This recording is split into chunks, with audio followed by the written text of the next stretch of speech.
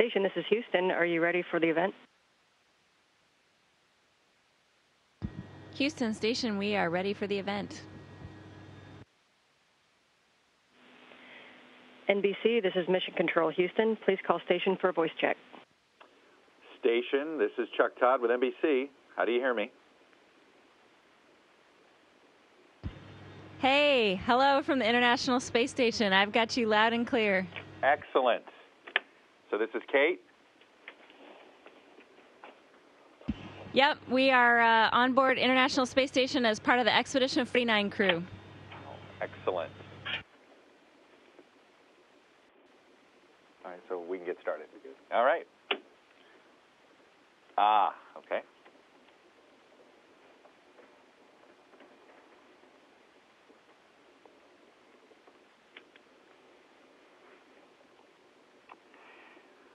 All right, joining me now is astronaut Kate Rubins. She's a virologist on the International Space Station. She launched for space in early July for a 4-month mission. Since she's been in orbit, Rubins has become the first person to sequence DNA in space. She added a piece of equipment to the outside of the space station during a spacewalk, and when she helped replace some toilet parts on the space station, she called herself a janitor. Kate, welcome to 1947. So, tell me where you are right now. What do you see? Where are you orbiting over Earth? What's below us? Yeah, so we actually are just coming up the coast of Africa. We're going to pass through Angola, central Congo, which is actually where I used to work, and then we're going to head up north towards Kazakhstan, and as high as we get at 51 degrees, and head up towards the poles.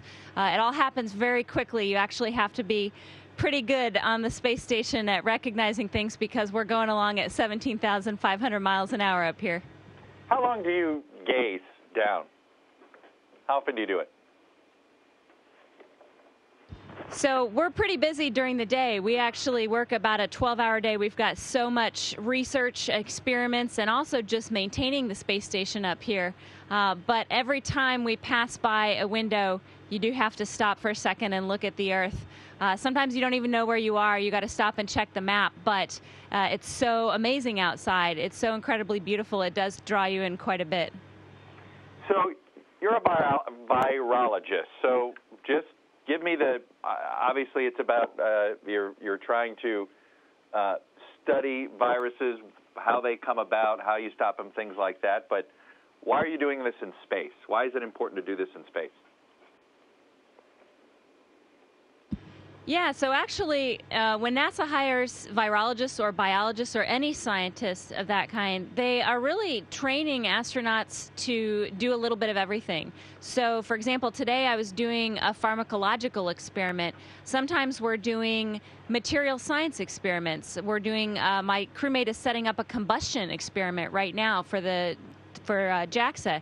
So you end up being a bit of a generalist. We also teach our scientists how to fly airplanes, and we teach our pilots how to be scientists. So you get to be a jack of all trades up here. You have to be a plumber some days, potentially a dentist or a doctor. We train as chief medical officers, and you need to be able to fix anything on the space station and do any science experiment the researchers send up. So you were talking about how you did a lot of research in the Congo. What motivated you to think I need to do this in space? Yeah, so this is I would have to say not where I thought I was going to end up. You know, you always could dream about being an astronaut, but for me, I was planning on having a research career on viruses. I applied a little bit out of the blue to be an astronaut one day and thought maybe it would be a good story at some point to tell how I'd applied to be an astronaut and how NASA turned me down. And you kind of never know where you're going to end up in life. I ended up on the space station here. So your research, is this research you wanted to do, or are you doing research that NASA wants you to do in order to help space exploration? I mean, obviously, if we end up testing the limits and going farther into space, people will have to be up there even longer and fight viruses. Is that the ultimate goal of your research? Yeah, so actually the research that I want to do and the research that NASA wants to do coincide quite well. And it's not just about viruses. It's really about all of microbiology, looking at what happens to not just viruses, but to bacteria in space. We have this whole microbiome on the space station that's a little bit unknown. It's been up here for 16 years and has had all kinds of effects of radiation and microgravity. We're in free fall right now. I'm floating as I'm talking to you. And so what that does to microbial life is fascinating. What that does to physiology is fascinating as well. And this isn't just for us at NASA working on exploring and going beyond low Earth orbit. There's a lot of implications for human health and disease. We can learn some basic principles by studying them in orbit. Do you have a lay example of a disease or a virus that you already can tell would be, its impact would be limited in a space environment versus being lethal, for instance, on Earth? So we actually don't get transmission of viruses up here, which is fascinating when you think about it. We only have 3 human beings in space right now, and we're all perfectly healthy. When there's no human beings around, there's nobody to transmit a virus to you.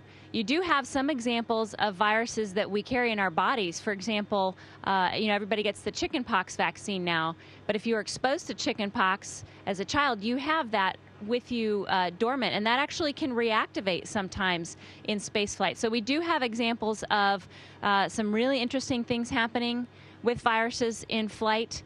We also have some examples of ways that it's sometimes a little bit nice to be off the planet. We don't have to worry about catching a cold up here. Now, you yourself, right? You're an experiment. You yourself being up there, you're a petri dish, correct? Absolutely. I'm participating in over 100 different research experiments. So we take our blood, we look at every physiological parameter, we even ultrasound our eyeballs, which sounds horrible at first and is actually pretty cool. We can do that with water up here. We don't need ultrasound gel because the surface tension, and you can see things like your optic nerve, you can see your cornea. We're very interested in how vision is affected by microgravity. We have a fluid shift upwards in space, and this is doing some interesting things to our visual systems. So this is an example of a lot of things that NASA is learning about, just basic medical things from putting human beings into microgravity. What's the biggest change you've noticed? Is it, you talked about eyesight, has your eyesight changed in space? So we have had examples of astronaut eyesight changing. The biggest thing that I've noticed is the fluid shift upwards. So when you're walking around on Earth, you have this constant gravity vector that pulls all the fluid down into your legs. And you probably have never thought about this before. You just take this as a given when you're walking around on the planet. But as soon as you are in free fall, all that fluid floats up. So we actually lose some of our plasma volume, and we can feel kind of a pressure in our head. And so that's doing some interesting things and has some implications for understanding diseases on Earth like intracranial pressure and increased pressure on the back of your eyeball. So that's what I feel the most up here. You feel it really acutely the first few weeks, and then, like most things, you just get used to it after a little bit. All right, tell me about downtime. You say 12-hour days. And by the way, how do you orient a day? Do you just, I assume there's, do you have to, okay, this is going to be our uptime, and do you orient your day to Houston's time? What are you oriented to? So we're actually on Greenwich Mean Time, and that helps us out because we're an international space station. We have partner agencies. We are working with Russia, Japan, countries all over Europe, Canada, and the U.S. And so we pick GMT and set that as our day. It's a little artificial. We have 16 sunrises and 16 sunsets. So you could pick any time that you wanted to, but we need a circadian rhythm. So we pick a time each day, and that's when we start our schedule. And all the control centers around the world will start working with the crew at a certain wake-up time. They're actually working 24/7 at all of these locations to run the space station to keep all the systems going. And then we have a scheduled time where we start our work and we start going. What is your downtime? What do you do with it? You reading, you're communicating, what are you doing with it? You're probably going to laugh, but I do experiments. So I've gotten really interested in, yeah, it's,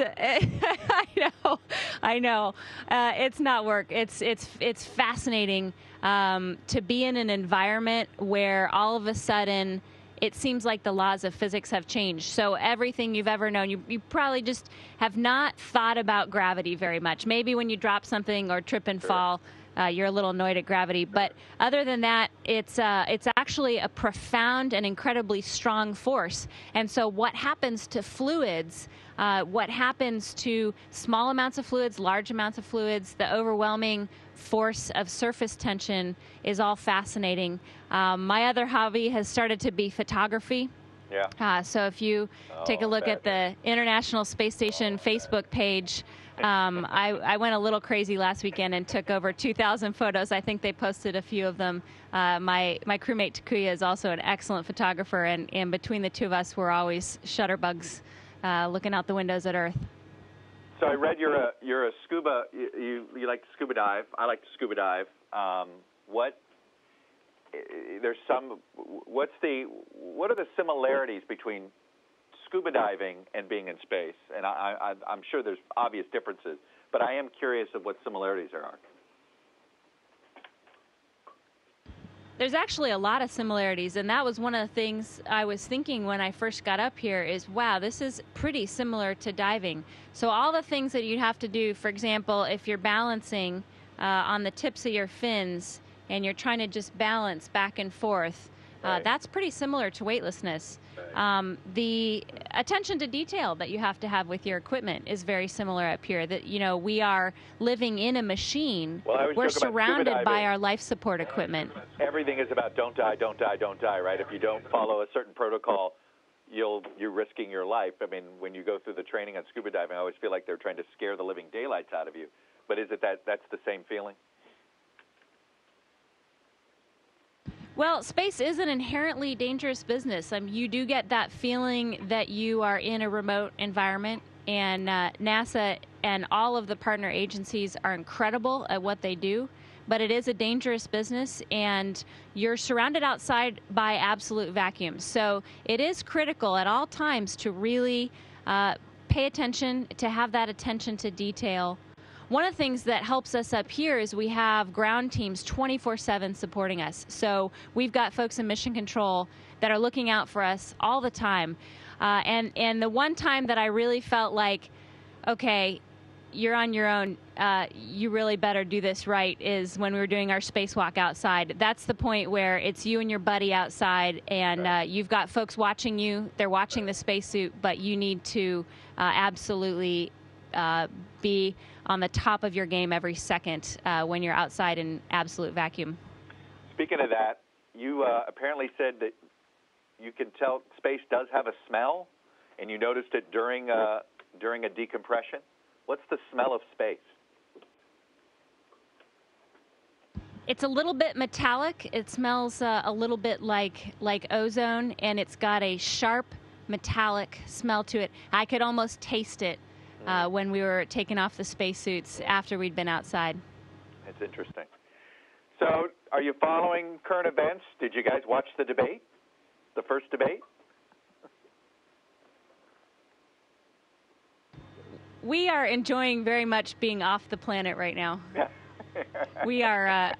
We're a little detached from current events, so is there room we catch there? the news every now and then. You know, more of us might want to join you. It's actually, you know, they do say there's an overview effect for astronauts, and you do feel that when you get a little bit far away from humanity. You can see the planet down below. You know all your loved ones are there. But sometimes it's a little bit nice just to get away from it all. And you see the beauty of the Earth. You see the stars. They don't they don't twinkle here. They're just shining. You can see the entire Milky Way. And I think that gives you a little bit of a perspective about our universe and what's important. Sometimes you can leave some of these earthly things behind. Your replacement crew has been delayed. It means you may be delayed. Was that a double-edged sword? It sounds like you're enjoying your time up there, but I'm sure you miss family as well.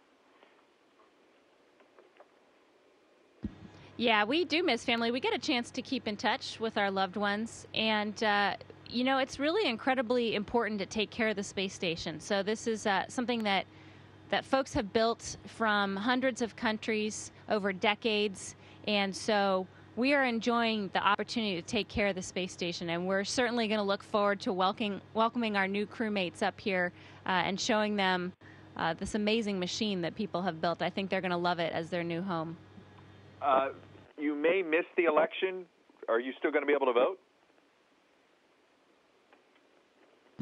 Yes, so I registered as an absentee ballot addressed to low Earth orbit, and they do let you vote from space. Addressed to low Earth orbit, and does it count as what state? I mean, that matters. What does it? What state does your vote count in? Does it end up Texas, or is it your home? Well, we live in Houston, so Houston, Texas is where my ballot will be counted from. All right.